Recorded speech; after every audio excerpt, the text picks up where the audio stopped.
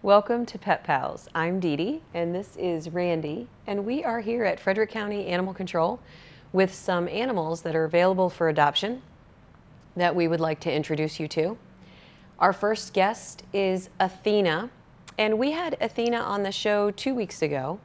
She is a medium-haired gray tabby female, and she raised kittens in our foster program. And the reason I'm featuring her again is that I'm a little surprised she's still here after 2 weeks because she's so pretty, but I also wanted to give her a little boost because her kittens that she raised in our foster care program, of course, are all adopted, which we want. It's a great thing. But it means that she is still here in the shelter after a couple weeks on the adoption floor. And with her beautiful green eyes, I'm kind of surprised that she didn't catch someone's attention. So if you think that Athena would make a nice match for you, things you need to know about her, she is an adult female cat. She came to us as a stray with her babies, and she was a really good mom. So if you are interested in helping her out, please come by the shelter on Rosemont Avenue and meet her and see what you think.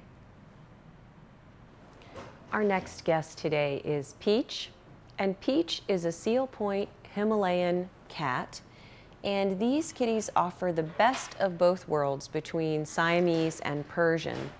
At Frederick County Animal Control, we don't get very many Persian cats, but we do get a number of Himalayans every year because they're very popular. As you can see, they're quite beautiful. They usually have the Persian attitude, and the Persian cat's attitude is, it can be considered aloof by people who don't know them, but for people who do know them, they're pretty low-key, they're not overactive, they're not as vocal as a Siamese cat, although they do use their voice. And I don't know how well you can see on camera, but her whiskers are amazing. Each one of them is probably like 5 inches long. And part of the Persian attitude is she eats the cat food she likes, so it's been a little difficult for us to find exactly which flavor of food she wants each morning. She makes it very clear, walks over, inspects, and says, nope, not that one. And so for people who like Persian cats, they do appreciate the discriminating nature. She does let us brush her. She came to us because her owner said she had too many animals to care for. So the good news for you is that Peach is used to other cats, she's used to dogs, and she's been around kids and likes them just fine. So she has a lot to offer, and as you can see, one of the characteristics of Persians is that they can be real lap cats. She would pretty much like to do this all day. And here, while she's in the shelter, she doesn't have that option because she's confined, but we have a lot of volunteers that come in every single day, give her as much of this as she can possibly have. And is she purring? I think so. So she can get the affection that she wants a little bit while she's here. But shaking or purring. Oh, so she's either purring or trembling, and given her personality here, which has been very affectionate but careful about what food she eats, and in her cage, she doesn't jump down and rush to the door to meet everyone. But as you can see, she's very calm and affectionate and sweet and beautiful. So if you are interested in a cat like Peach, we have one of her siblings is here, and you'll be meeting him in a moment. He's a little bigger, so, or relatives, he's one of her relatives. So if you think that Peach is a good match for you, or someone that you know, if you know someone who's been waiting for a Himalayan cat, then you can go to petfinder.com and pass her picture around or put it on Facebook for us. We are back with Bear. Bear is 6 months old and a relative of Peach's, and although genetically far less than 10%, and I actually think it's far less than 5%, of the genes that you inherit from your parents have anything to do with what you look like. But with cats and dogs, it can be interesting to talk about genetics because there are so many families of dogs and families of cats that look so similar to each other. So purebred cats like Bear, a Himalayan, have the same color patterns as other species of cat. The genes are there for the color patterns. So he would have the same genetic background as an orange tabby. And that doesn't really matter to his personality. He's sweet no matter what color he is. But it's very interesting to me that the Siamese gene that makes his body beige and his color only show up on his ears and face cover up the orange tabby, and he is called Flame Point, if that matters to you. It's all fancy and nice to know about. But what's really important is that these cats were raised with dogs, cats, kids, and they have a lot of experience to offer. They let you brush them, and as you can see, very much a lap cat. Bear's only 6 months old, so you have seen kittens on this show before that were 6 months old that did not nearly have this low-key, calm demeanor, and that's what people like about Himalayans. One of the reasons they happen to have that kind of personality is because they were bred on purpose, created to appear this way. They have to be brushed, and that means that they have to tolerate that. So they don't mind lounging on your lap for hours at a time. They don't require hours of brushing a day, but they certainly wouldn't mind it. So if you are interested in a beautiful lion-looking cat like Bear, then come by and meet him, and we will see if it makes a good match. And if you just know that you want a Himalayan cat, then we have the wish list service, and you can stay on the list until we get any more Himalayans, and we'll let you know, and you can come in and meet them as they arrive until you find the perfect one for you. We are back with CJ, and CJ is an orange tabby, domestic medium hair, and he has the same genetic color as the Himalayan that you just met, Bear. This orange tabby gene makes the orange color with the tiger pattern. The same gene makes the orange points on a Himalayan cat. So CJ is much larger than Bear. He's a little older. He's 2 to 3 years old. He's a neutered male whose owner left him with family members for over a year. So the family members decided that his owner is not coming back, and they need him to have a permanent home and not just, be a boarder where they're waiting for something to happen. CJ is very outgoing. He's been around kids. He's been around men, women, other cats. He came in with another cat. So if you are interested in adopting 2 together, then CJ already has a potential roommate if you like. He is, as you can see, outgoing, confident, mellow, everything that people like about cats, and quite beautiful. He lets us brush him and handle him, so he's really going to make someone a really great pet. Being so young, he has plenty of time left to give too. I don't know if we talk about it much on the show, but cats can live 18 to 20 years now. It's not common. It's more common that they live 12 to 15 years.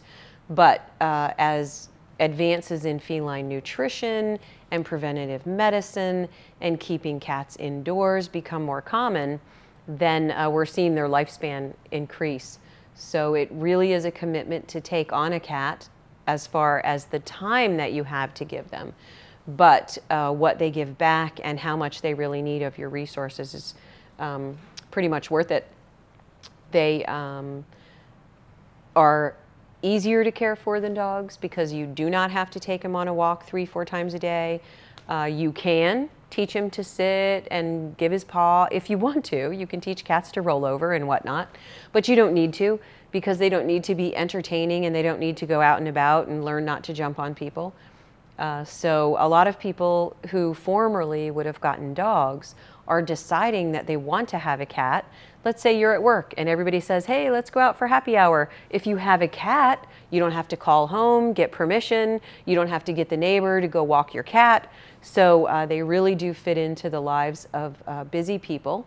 Certainly they want some attention, but they're fine with sitting home on the weekend watching a movie, whereas your dog's going to be there with the tennis ball saying, "Movie?" I don't think so. So if you have been a dog person most of your life and are thinking that not having a dog is going to fit in with your lifestyle, maybe you should come and talk to us about what cats have to offer, especially cats like CJ. Our last feline guest for this episode is Autumn, and Autumn is a 1 to 2 year old female brown tabby, and I don't know if you can tell relative to CJ, but she is tiny, and this is all the bigger she'll ever be. In Frederick, we do have a large number of cats that come to us as strays that are really petite, and some vets say it's possible that these tiny cats could have just had limited nutrition when they were growing. But it's also possible that it's a range of cat sizes that's determined genetically, because there are so many of them, male and female alike, that are very, very small even as adults. She probably weighs about 6 pounds, and that's all she's ever going to weigh. And she is, when we took her out of the cage, she's trembling. So she's a little bit shy, but she's really affectionate, a nice cat to handle in the shelter. She likes approaching people in her cage. One of the things people often say to us is that they feel like it's sad for cats to be in a cage for a couple of months while they wait for a new home. And what I would like for everybody to know is what cats want is a safe place to stay that they own, that they can control. So many cats feel so comfortable in their cage here. Their food is brought to them, their volunteers come and brush them and trim their nails and take care of them every day. So they actually feel quite safe in their cage, and it's when we bring them out that they're nervous. So we recommend when you get a cat and take them to a new house, to a place where they've never been before, that you put them in the bathroom for a couple of days so that they can have a time to transition from a small place to a medium-sized place. And then, believe me, they will enjoy the whole expanse of your home and take over. But they need to do that gradually because cats do get eaten by larger animals. So they want to have a small, safe place where they can scope everything out before they venture into the wild beyond. So if you think one of our rabbits is hopping around. So if you think that Autumn would make a nice match for you or someone that you know, then give us a call, come by and meet her, share her picture around. And I don't know if you can see on camera, but she's making biscuits on Randy's lap.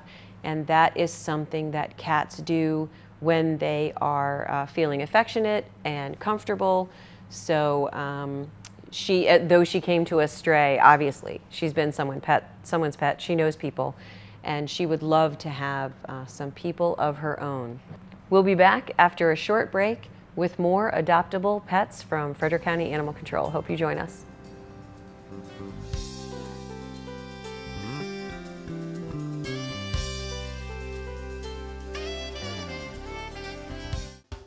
Need an idea for your child's birthday party? Look no further. At the Middletown Rec Center, we have all your birthday party needs. We have a full-size gymnasium, our large rec room, sports equipment, and many birthday party theme ideas. Each party includes crafts, games, and a story. Please call 301-600-1646 for more information.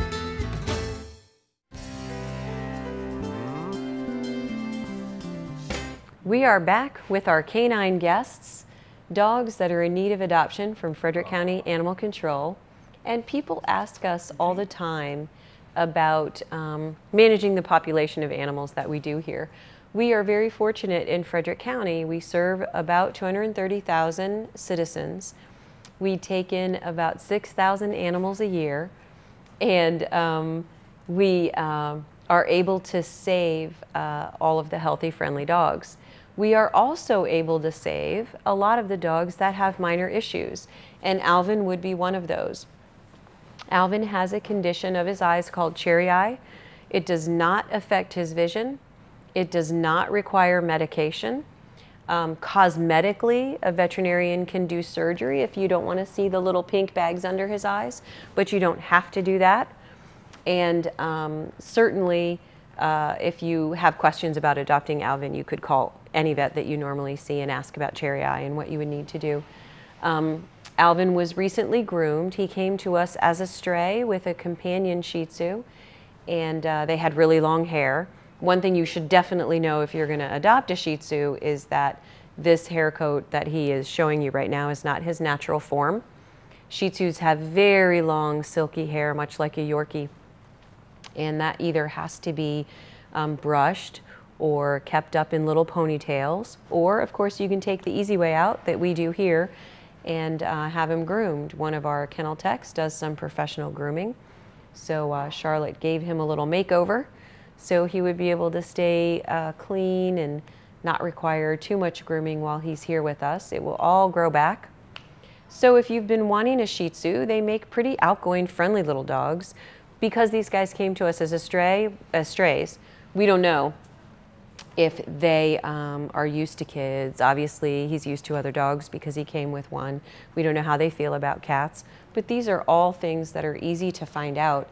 And since he's only 4 years old, then it's pretty likely that he has come across all of those things, especially if he was allowed to be out and unattended. So whenever I talk about strays, I always like to bring up the value of a microchip or ID tag on your pet. If a neighbor were to have found these dogs and they had name tags on them with phone numbers, they would have never had to come here.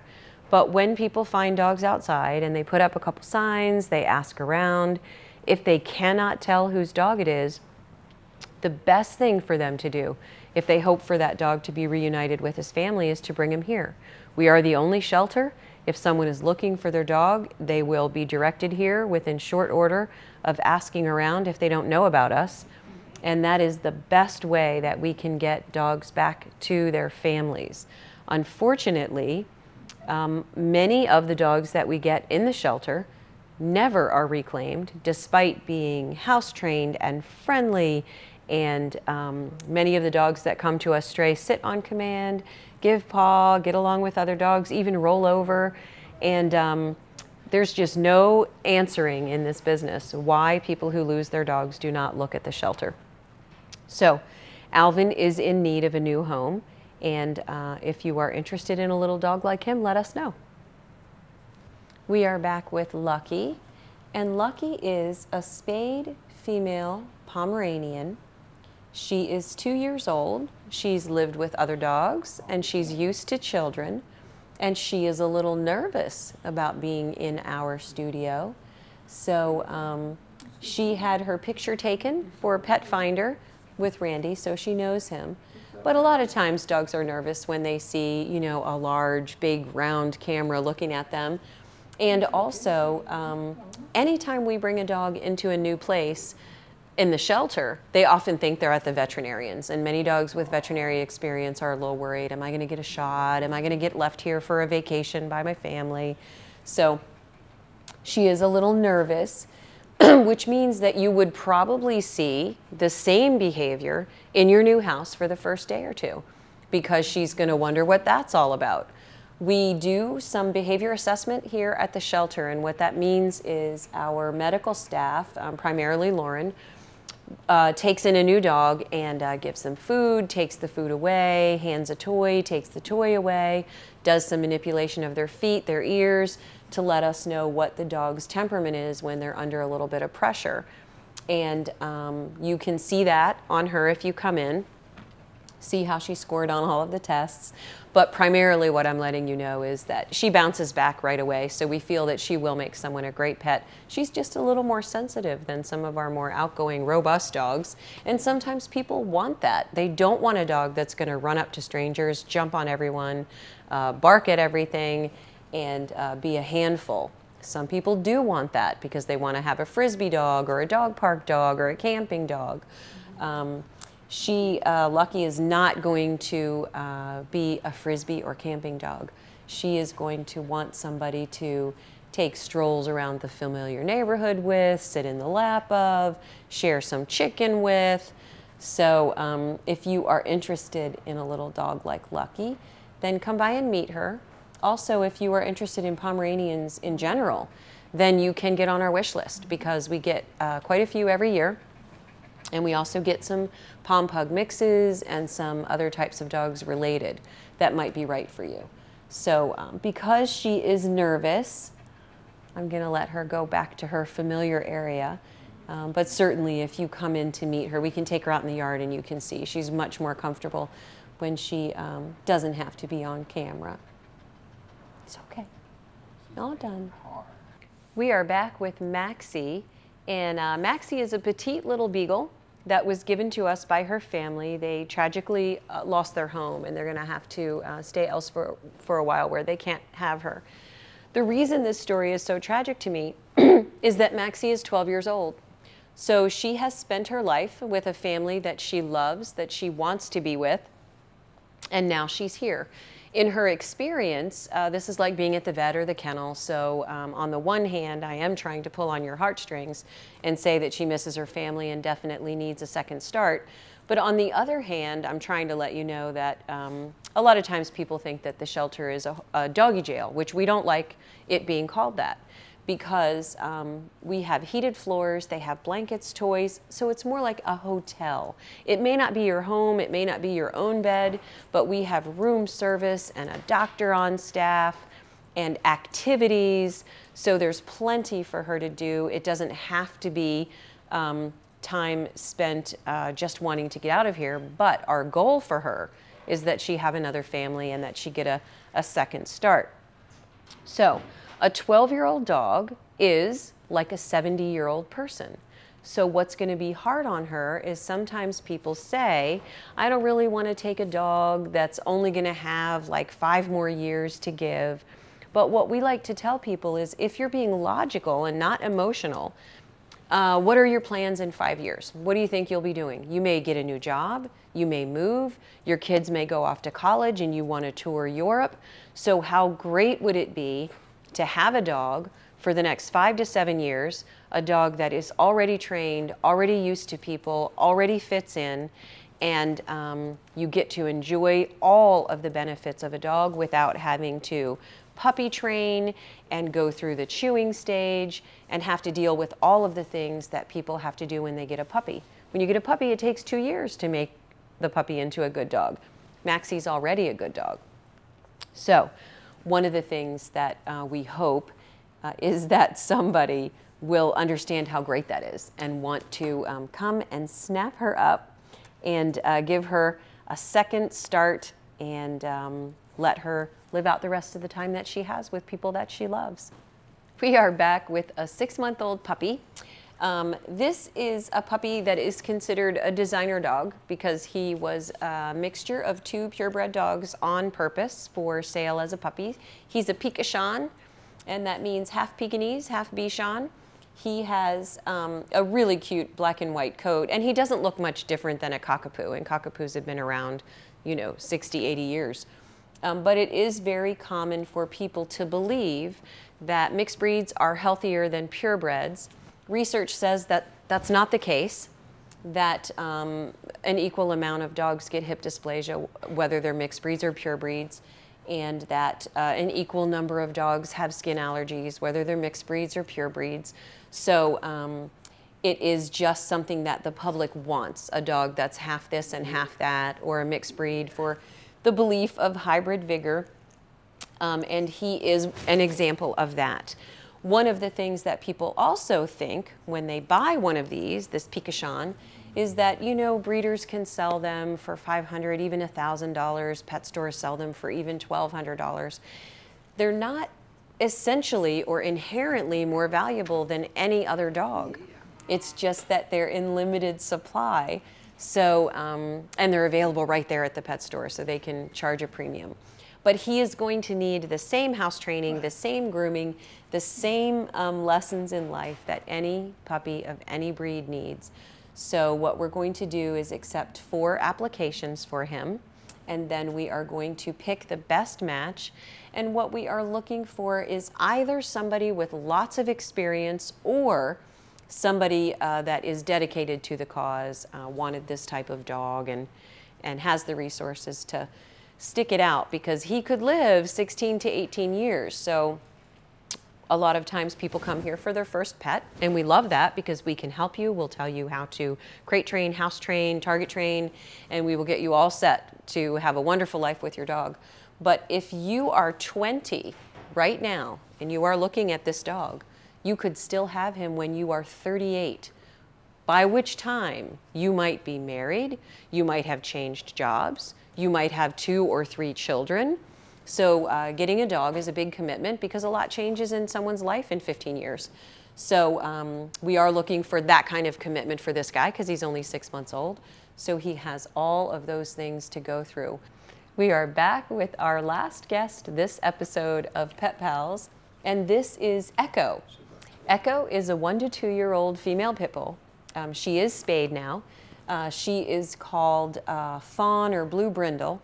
And you can't really see the side view of her, but you will be able to throughout the filming. She is a beautiful, like a little statue, a beautiful dog. And she is a pit bull mix. Her ears are crazy cute. And she has been with us for 2 months now. So we know a lot about her. Even though she came to us as a stray, she's been out and about to events. She has her rabies shot. She's had surgery here. She spends a lot of time in her cage, lying on her bed comfortably. I think as far as Echo is concerned, she lives here. We have heated floors. She has her own toys. She has walks every day. She knows Randy very well and some of our other volunteers, as well as all the staff members. And she is such a good girl. She plays Frisbee with some of our volunteers in the yard outside. So we've really gotten attached to her. She's gotten attached to us. But the nice thing for us is that when we have a stray dog that comes in, it helps people be interested in adopting if they can hear some of the likes and dislikes of the dogs and their skills, what they've done here in the shelter or in their former life. Since we don't know anything about her former life, I would love to say she hasn't been here for 2 months, but that gives us a chance to get to know her. Yes, and Randy wants to show she's very gentle. She takes food from your hand. She's very sweet. She sits when you ask her to. She's good on the leash. And she will be at this weekend. We're going to go to, what's the name of the feed store in Jefferson? JC Summer. JC Summer. She's going to be at JC Summer this weekend. So we'll have even more information about her. She's been to several events with us, and she does a great job. Great manners, great personality. And I guess we try to oversell that because she is pit bull mix, and that means some landlords won't allow her, and some neighbors will be afraid of her based solely on her appearance, which is completely unfair because, as we said at the beginning of the show when we were talking about cat colors, what you look like on the outside is determined by far less than 10% of your genetic material. So what you look like on the outside is, unfortunately for us in evaluating dogs, not able to tell you what a dog's behavior will be. So as you can see, she has won us over, and we want the best for her. And we are committed to finding that. If you think that Echo would make a nice match for you or somebody that you know, then come and meet her, because once you do, you'll definitely see she has everything that a dog needs to make somebody a really great pet. Thank you for joining us this week on Pet Pals, and Echo hopes you will come by and see her. And if you have not found the perfect match for yourself today, then check out petfinder.com. Come by the shelter in person, check out our Sunday page in the Frederick News Post, or put in your wish list request and we will let you know when your perfect match is here. There is a link at the bottom of your screen right now that will let you see other episodes of Pet Pals from weeks gone by, and hopefully when you think of getting a pet, you will think of the shelter first.